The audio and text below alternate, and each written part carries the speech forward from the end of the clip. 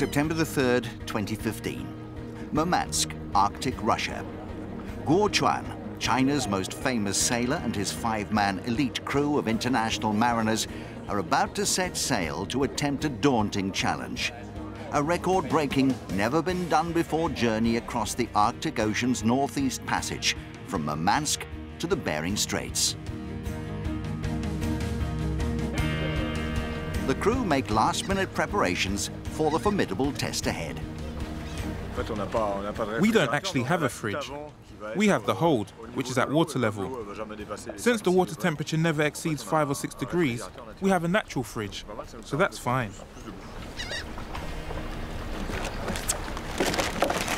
We have 2 ropes to hold the mast. A big rope to hold the top of the mast, and this is a small one to hold the middle of the mast, the lower shroud. And this, we just make it a little bit more tight. An easy job. There's a warm send-off for Guo and the team as their trimaran, Qingdao China, sets off on her voyage.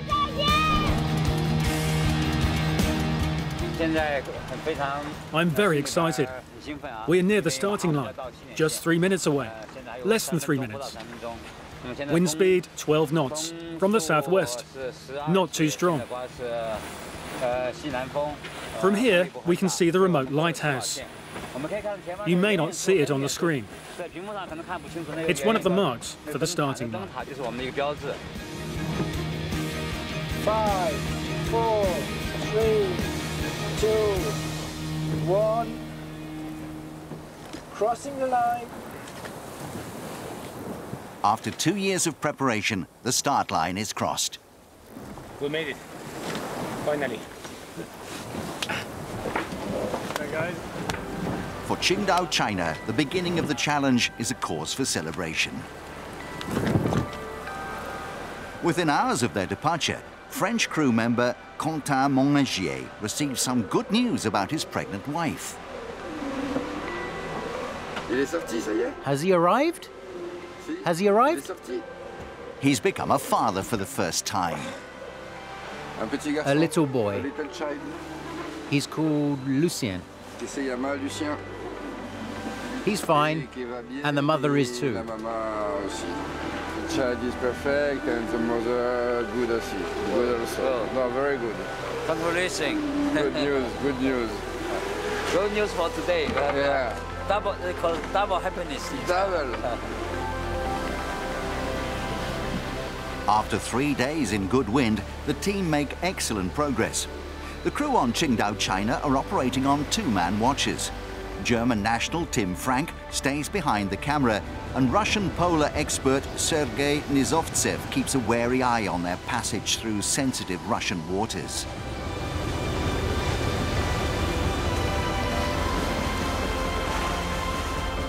Guo shares his 2-man post with Frenchman Quentin Monnegier. And there's a rare treat, chocolate, for breakfast.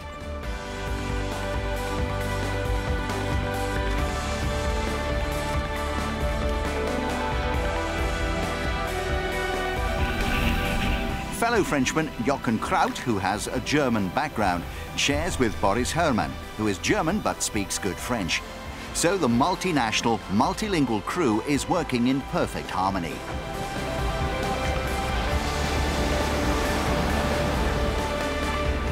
Meanwhile, for Quentin, there's a first glimpse of his 2-day-old son. It will be perfect.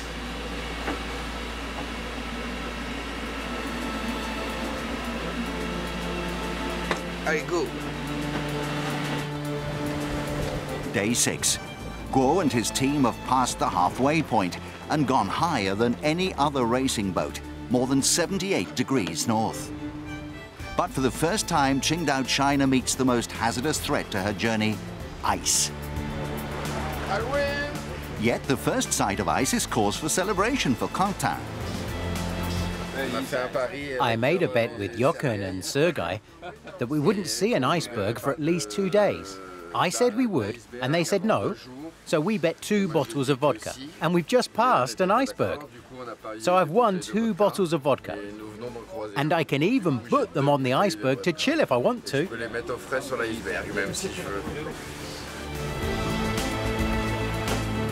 Even though her 3 hulls have been reinforced with Kevlar and she's been fitted with ice-detecting sonar, ice flows can send even the strongest boat to the bottom. Qingdao China gets too close for comfort.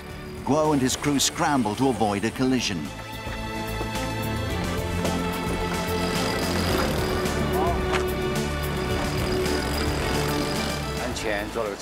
Fortunately, our reaction was right. We took in the foresail first, turned the boat a little bit, before slowly turning it from a starboard tack to a port tack. Then we unfurled the foresail again and finally drifted away from the iceberg and escaped from a difficult situation. We were, at the closest, only about 20 meters from it. Fortunately, we are more scared than hurt. It's lucky we reacted fast. All's well that ends well, but I feel very emotional. Day 7, and there's a rare treat from the galley for a team which has been living on dehydrated food. French veteran Jochen Kraut puts his culinary skills to good use. Bacon and scrambled eggs on bread. Delicious. You see, we have bacon and eggs now. A nice meal. Just like home. Jochen is the cook for us all today.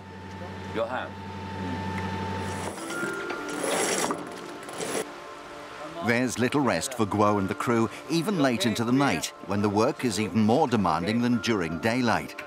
There is at least one respite: Arctic wildlife, one of the precious wonders of the world's oceans.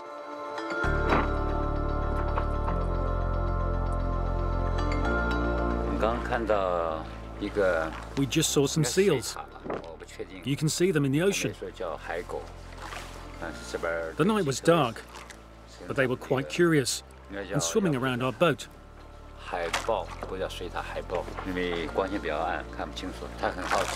We're staying here for a while as there's no wind.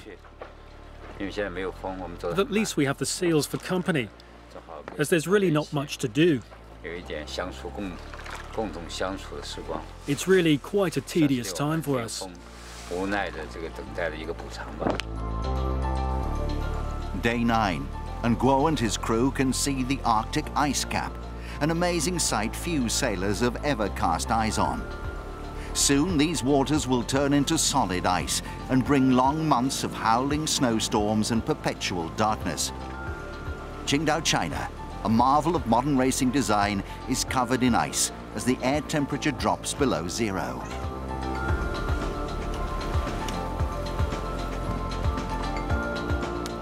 Day 10.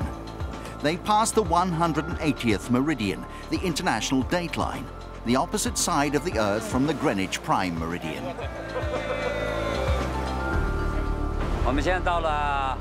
We're now crossing the meridian of 180 degrees longitude, from the Western Hemisphere to the east. As we've passed the international dateline, we have to turn the date back 1 day. So today is still September the 13th, and we need to celebrate. Cheers. It's another cause for celebration on board: Chinese liqueur and Russian sausage.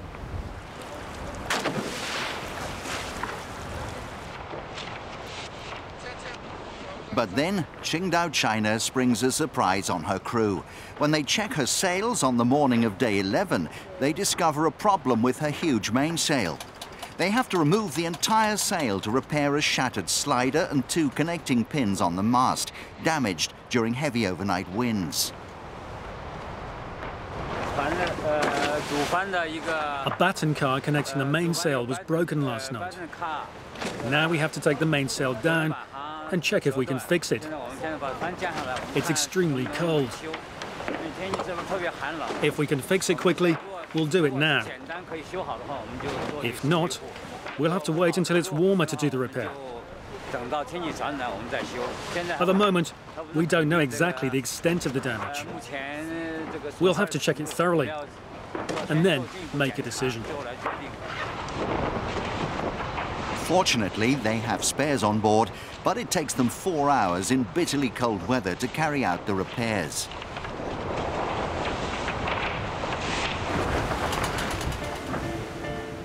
Dusk on September the 14th. The finish line, just east of the Chukotka Peninsula on the Russian mainland, is only a few hours away. Quentin Monargier is on watch, deep in thought. Every mile brings him closer to the newly born son he's not yet met. I try and phone every day to give an update, and especially to hear their news. I can't wait to meet the little chap. There will be time enough to tell him all about it. We have our whole lives ahead of us, so all in good time. For now, we're doing some great sailing in beautiful places, so you have to make the most of the moment.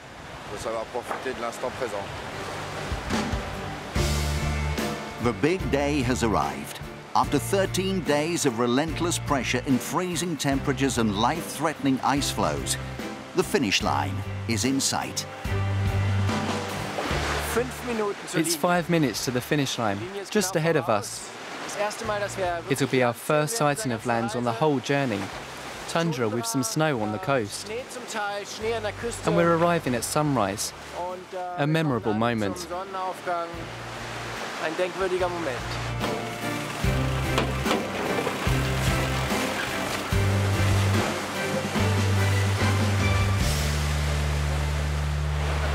The finish line has been crossed. 16, 4,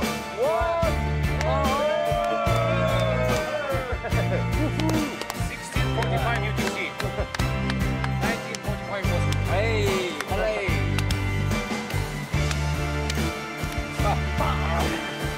One more time. I'm on cloud 9.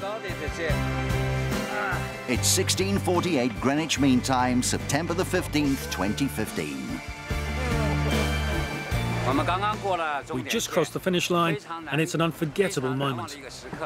I want to thank everyone. Thanks to all the people who support and care for me. Thanks to everyone in my hometown, Qingdao. Thanks to my family and friends.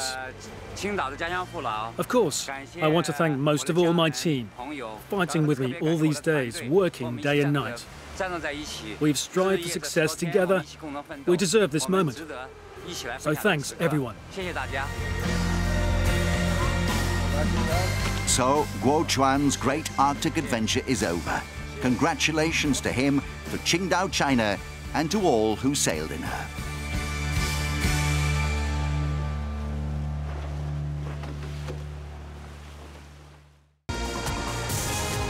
Subscribe now to our YouTube channel for the very best of Trans World Sports.